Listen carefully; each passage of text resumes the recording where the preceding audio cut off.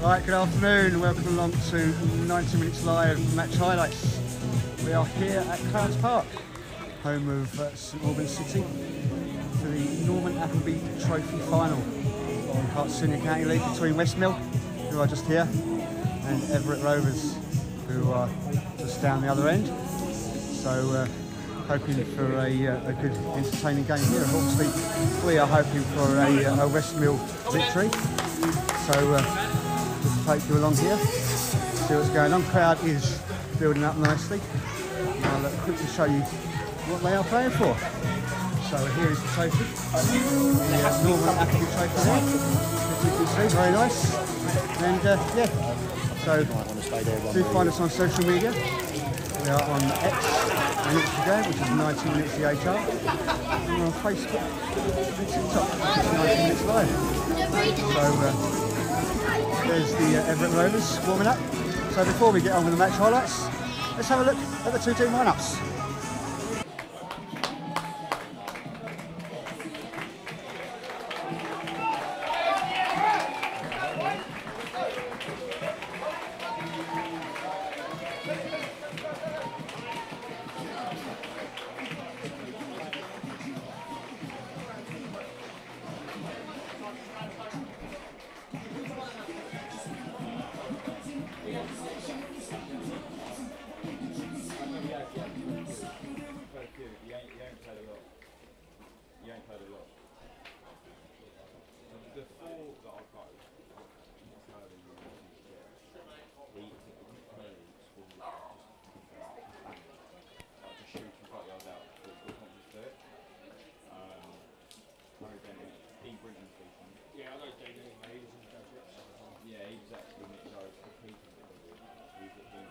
Nico, his assistants Ben Switchings and Daniel Hawkins, and the fourth official is in front of us getting soaked in Dave Chapman. So away we go with Westmill kicking from right to left in their red shirts, black sleeves and black shorts. EVERETT Rovers in yellow and black stripes with black shorts, and immediately pushing the ball forward on that far side. I think the linesman's flag would have gone up.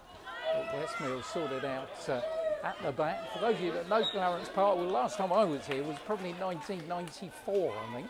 And the one thing that has changed is there's no longer a tree behind the goal away to the left-hand side, but the small stand I'm in was still standing then, although there was a large cardboard cutout of Roy Race, because they were sponsored at the time by Roy of the Rovers.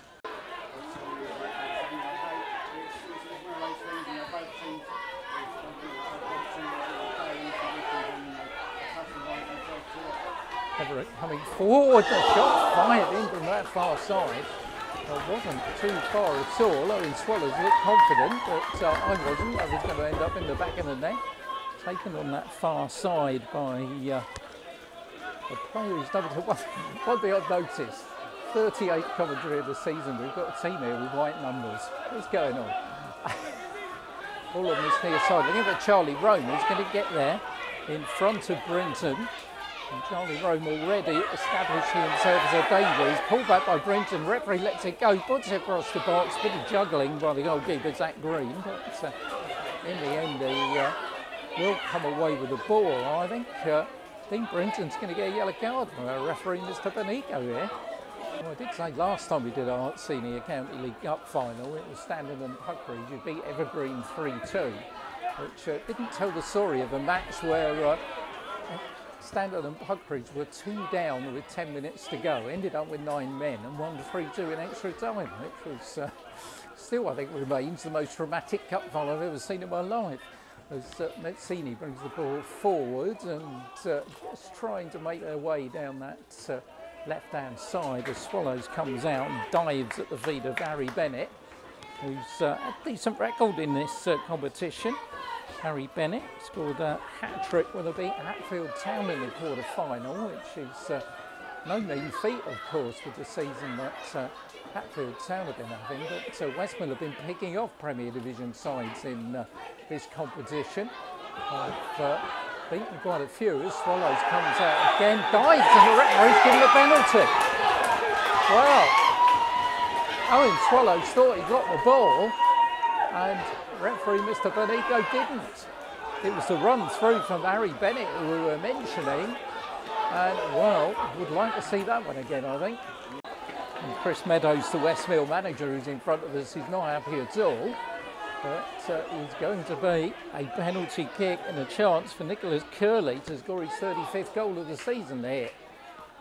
Can Owen Swallows, who've got a yellow card in the midst of that, make amends and stop Everett Rovers going in front in the 10th minute. The referee making sure players are outside the area. A lot of fans thinking, where was VAR there, I think. But don't even get it a step forward that we do every week. You're not going to get it down here, unfortunately. It would have been good to see if you did. Here he comes, and the penalty's buried in the bottom right-hand corner by Nick Curley for his 35th of the season. And Westmill, after 11 minutes, find themselves a goal behind.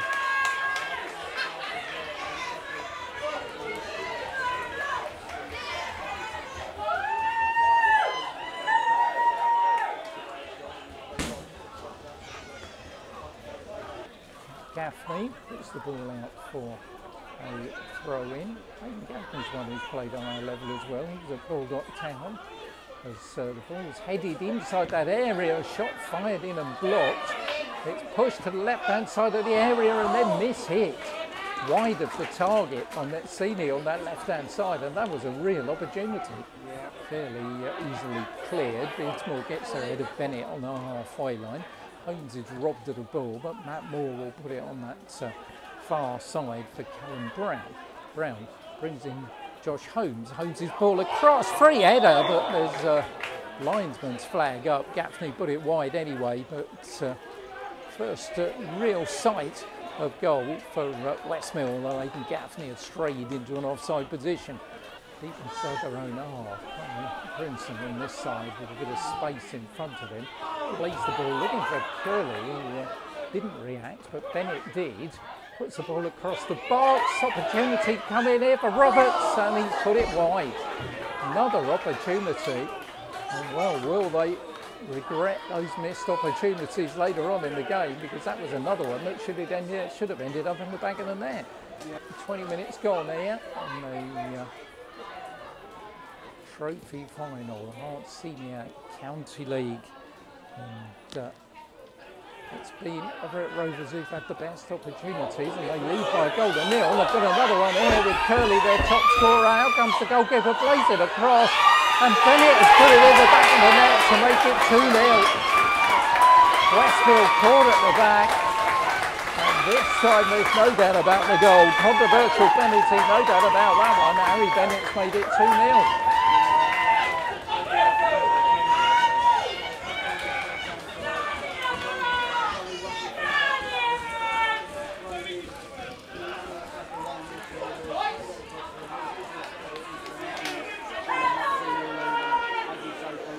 Westmill, as I say, got a bye in the first round. They then took out 3 Premier Division sides, Bush Hill Rangers and Hertford Heath, both by 2-0 scorelines. And then Chipperfield Corinthians, a little bit nerve-wracking, 2-2 draw, and they won 5-4 on penalties to take them through to their first ever cup final at this level.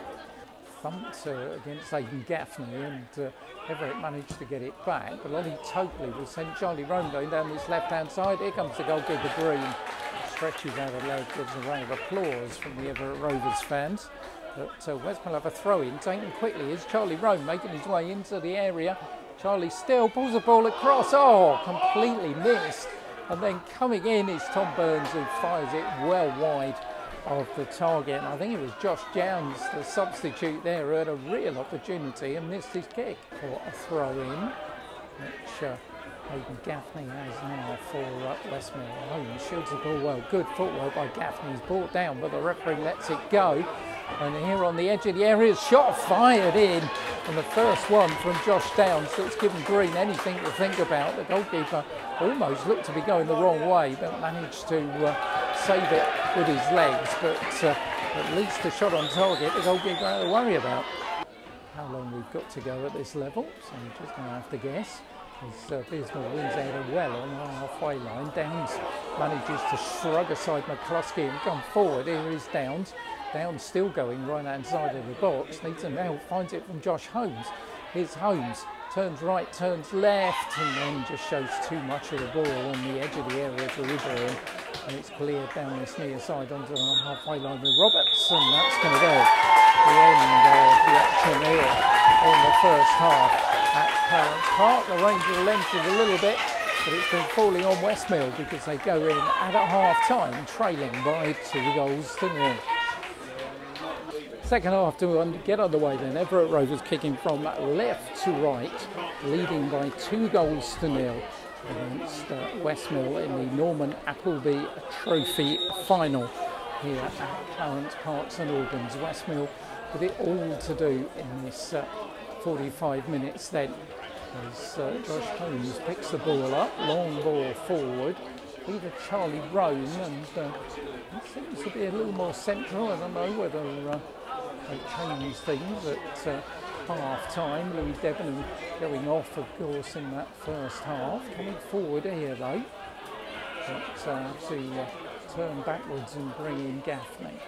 Gaffney plays a high ball forward on this near side. Look at Tom Burns, who's come up from right back, but in the end it comes off his boot and goes behind for a goal. That is going to be a free kick on that far side. Charlie Roan has spotted the ball down to take it. So Beardsmore and Arnold have come up from the back. Charlie Roan delivery has been pretty good so far. But we haven't managed to get any red shirts on the end of it. Once again, it's another decent delivery into the box, but because that Green backpedaling collects it and bowls it out to Brinton. Hurries forward on this near side, chips it forward. That's a good challenge by Tom Burns coming in. As Mezzini looked to be making progress, but Burns read it well, got there first.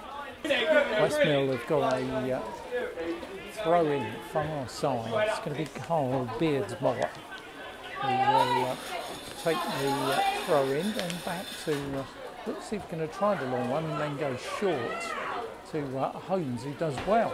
Josh Holmes is then brought down. Is he? Yes, he is. The referee looks like he's going to reach for his pocket there for some reason. Free kick then for Westmill. Good position this, over on that far side. It's going to be Charlie Roan who's going to take it. He's going to curl it in nicely towards the far post and straight in. Charlie Roan gives Westmill hope and brings them right back into the game. Chris Meadows celebrates inside the technical area, and the Miller back in it at 2-1.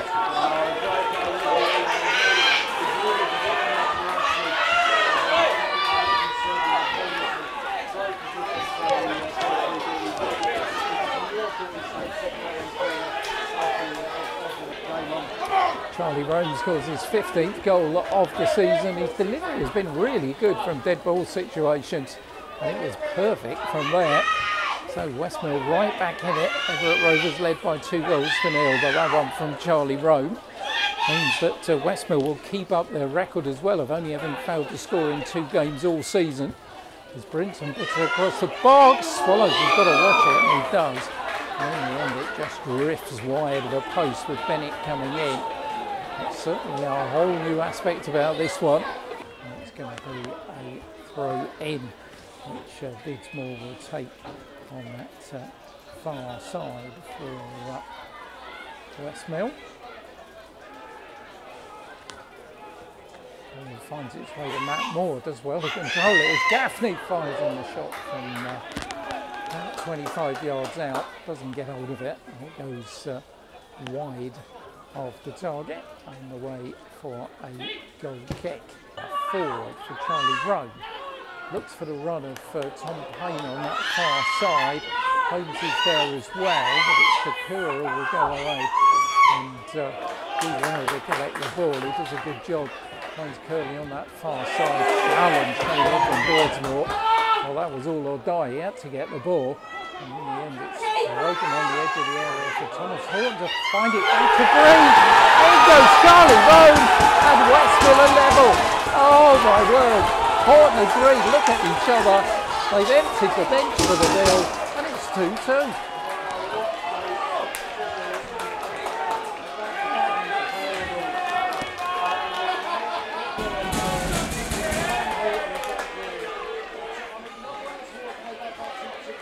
Well, Green's turn around, but here come EVERETT Rovers on the far side with Curley. Curley's ball across the box. Oh, got behind for a corner. I didn't see where the substitutes were when they left the pitch. But that's been a constant one. A chance coming forward here. Shot fired. A good save by Owen Swallows. Parries it away from the shot from Curley. Back inside that Westmill area, bouncing about, and it's Tom Burns who flings out a leg and thumps it out of play on that far side of the field. As the ball being wrestled, and Josh Holmes who comes away with it for Westmill. Josh Holmes still going, plays the ball on this near side, it's Aidan Gaffney, good save by Green, who comes out and keeps his team in it. Gaffney will get it back again, edge of the area, threads it through. Gaffney looking to get it back, and then it's too clear on this near side. And Zach Green made a real Horlicks of it for the goal. He's certainly attuned for it there with that save from Aidan Gaffney. Okay, goal picked from Zach Green, right hand side, 10 minutes to go. And the Norman Appleby Trophy final. It's been a horrible day weather-wise, but it's been a cracking match. And a really big crowd are going to be entertained as through goes down. The goalkeeper's just about got it, and Kakula manages to clear it. Oh, all sorts were happening there. Matt Moore's got it from the throat from Tom Burns, parallel to the edge of the 18-yard area. That's a good cross. Header goes in. It's got in the back of the net. It's Josh Holmes who scored it. And Westmill have come from 2 down to lead 3-2 at Clarence Park. The bench empties, and what a super cross and a lovely header to make it 3-2.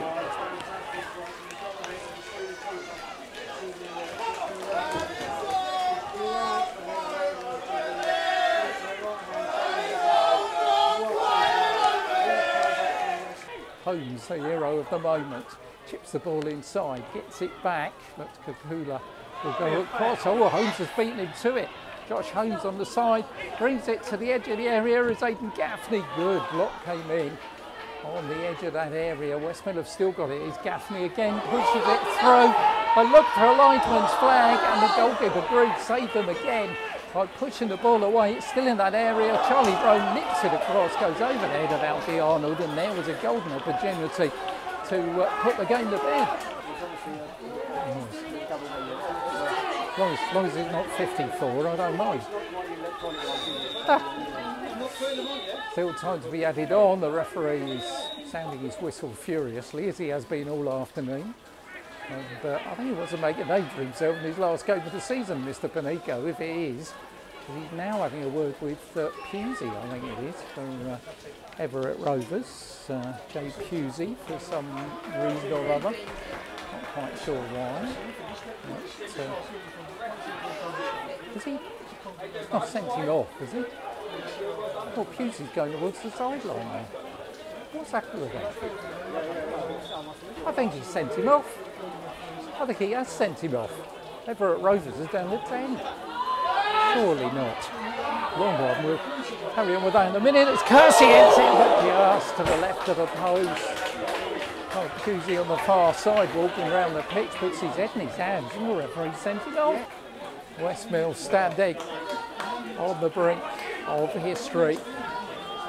The little village club with a man with the pole who gets the ball out of the brook that runs down the side of it. It's a perfect setting for football, and they've provided a perfect football, not this afternoon, but the last few years have been a real credit to the local area as a village football team, and their big moment could be just seconds away. They've got to throw in down on this near side, deep inside their own territory. The referee's looking at his watch, he's got his whistle in his mouth, and that is going to hit Westmill are the Norman Appleby Trophy winners They come from 2 goals behind to win 3-2 here at Clarence Park.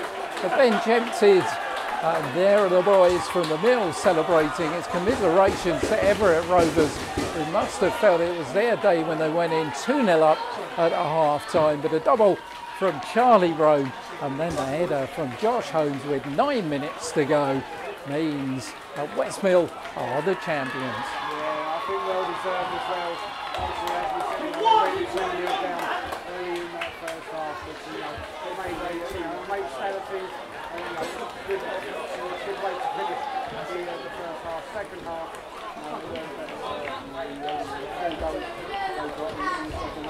I think the real turning point was that second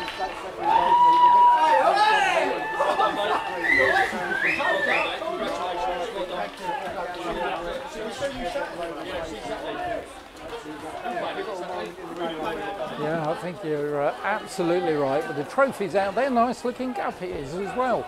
And it's got the red and black ribbons of Westmill, and they're all delighted out there, as they should be. It's been quite a ride for this club, and still they could have promotion, of course. 3 games left to go, and they've put out Premier League teams all the way.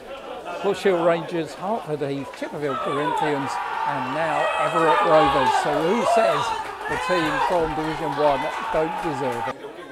Westmill, can you make sure, Westmill, make sure the skipper goes up last, please, yeah? Get the instructions. Make sure the skipper goes up. Appleby trophy winners They've never won a trophy before. Well done, I think Carl Bilsmore knows exactly what to do.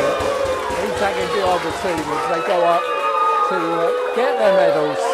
The team in red and black from Westmill. They've done us proud on 90 Minutes Live. It's great to be associated. Our association with them goes back 4 or 5 years now, and good to see another trophy for the boys in red and black.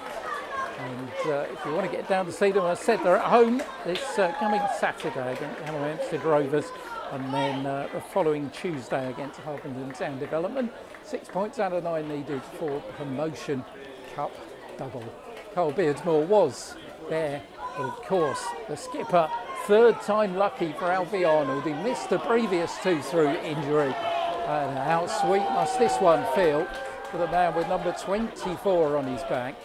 3rd time lucky for the skipper, and taking his time, and he's savouring the moment before he lifts that trophy. And here we go, well done Westmill. Those pictures will be appearing on the internet, we are sure, of the celebrations from Westmill Football Club with the trophy. The Norman Appleby trophy has been won by Westmill, and well, if we could have finished that season, we would have loved to have finished it with a playoff final, of course, but second best way we could finish it was with a trophy with Westmill, I think. Yeah, absolutely. And we keep our record going in all of grassroots football. Every cup final, we've had a winner so far. What more can you say? We're in town, the trophy comes our way. Well done, Westmill.